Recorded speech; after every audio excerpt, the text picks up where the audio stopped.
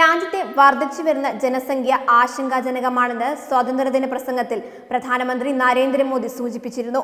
കുട്ടികളുടെ എണ്ണം കുറച്ച് കുടുംബം ചെറുതാക്കുന്നത് രാജ്യസ്നേഹ നടപടിയാണെന്നായിരുന്നു പ്രധാനമന്ത്രിയുടെ അഭിപ്രായം. ജനസംഖ്യാ വർധനവിനെ കുറിച്ച് വിപുലമായ ചർച്ചയും ബോധവൽക്കരണവും അനിവാര്യമാണ്. നമ്മളുടെ മക്കളുടെ പ്രതീക്ഷകൾ പൂവണിയിക്കാൻ സാധിക്കുമോ എന്ന് അവർക്ക് ജന്മം നൽകുന്നതിന് മുമ്പ് ചിന്തിക്കണമെന്നും പ്രധാനമന്ത്രി പ്രസംഗത്തിൽ പറഞ്ഞു. ഇത് അക്ഷരം പ്രതി ശരിവെക്കുന്നതാണ് ഐക്യരാഷ്ട്രസഭയുടെ സാമ്പത്തിക സാമൂഹിക കാര്യ വിഭാഗത്തിന്റെ ജനസംഖ്യാ ഡിവിഷൻ പുറത്തിറക്കിയ റിപ്പോർട്ട്. വരുന്ന 8 വർഷത്തിനുള്ളിൽ ഇന്ത്യ ലോകത്തെ ഏറ്റവും കൂടുതൽ ജനസംഖ്യയുള്ള രാജ്യമാകുമെന്ന് ഐക്യരാഷ്ട്രസഭ പുറത്തിറക്കിയ റിപ്പോർട്ടിൽ പറയുന്നു. 2050 ലോക ജനസംഖ്യ 970 കോടിയാകുമെന്നും ഈ നൂറ്റാണ്ടിന്റെ അവസാനത്തിൽ ഇത് 1100 കോടിയാകുമെന്നും യുഎന്റെ റിപ്പോർട്ടിലുണ്ട്. യുഎൻ റിപ്പോർട്ടിൽ ശിശുമരണ നിരക്ക് ഇനിയും താഴെ പോകുമെന്ന കാര്യവും വ്യക്തമാക്കുന്നുണ്ട്. ഇപ്പോഴത്തെ ജനസംഖ്യയിൽ നിന്ന് 2050 ജനസംഖ്യയിലേക്കുള്ള വളർച്ചയുടെ പകുതിയും 7 രാജ്യങ്ങളിൽ നിന്നായിരിക്കും. India, Nigeria, Pakistan, Congo, Ethiopia, Tanzania, Indonesia, Egypt, America എന്നീ രാജ്യങ്ങളിലെ ജനസംഖ്യാ വളർച്ചയാണ് ഇതിനു കാരണമെന്നും റിപ്പോർട്ടിൽ പറയുന്നു. ലോകത്തിലെ ദരിദ്ര രാഷ്ട്രങ്ങളിൽ വികസിത രാഷ്ട്രങ്ങളെ അപേക്ഷിച്ച് 7 വർഷം കുറവാണ് ജനസംഖ്യയുടെ ആയുർദൈർഘ്യമെന്നും റിപ്പോർട്ടിലുണ്ട്. യുഎന്റെ സാമ്പത്തിക സാമൂഹിക വിഭാഗത്തിന്റെ ജനസംഖ്യാ ഡിവിഷനാണ് ഈ റിപ്പോർട്ട് പുറത്തുവിട്ടിരിക്കുന്നത്. ജനസംഖ്യാ വർധനവ് 8 വർഷത്തിനകം ഇന്ത്യ ചൈനയെ കടത്തിവെട്ടുമെന്നാണ് റിപ്പോർട്ടിലുള്ളത്.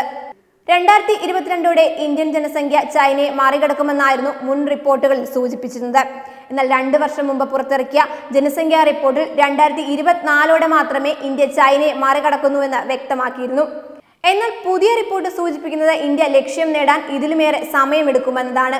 2050 ഇന്ത്യയിലെ ജനസംഖ്യ 27.3 കോടിയോളം വർദ്ധിക്കുമെന്നാണ് റിപ്പോർട്ട്. ഈ നൂറ്റാണ്ടിന്റെ അവസാനം വരെയെങ്കിലും ഈ അവസ്ഥ തുടരുമെന്നും റിപ്പോർട്ടിൽ പറയുന്നു. ഇന്ത്യക്ക് പുറമെ ആഫ്രിക്കൻ രാജ്യമായ നൈജീരിയയും വൻതോതിൽ ജനസംഖ്യ ഉയരുന്നുണ്ട്.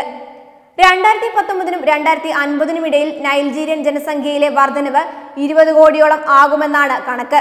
2050 രേഖപ്പെടുത്തുന്ന ജനസംഖ്യാ വർധനവിന്റെ 23% ഇന്ത്യക്കും നൈജീരിയയ്ക്കും അവകാശപ്പെട്ടതായിരിക്കും. നിലവിൽ 143 കോടിയാണ് ചൈനയിലെ ജനസംഖ്യ. ഇന്ത്യയിൽ 137 കോടി ജനങ്ങളാണുള്ളത്.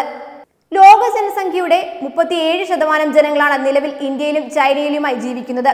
ജനസംഖ്യയിൽ തൊട്ടു പിന്നിൽ അമേരിക്കയാണുള്ളത്.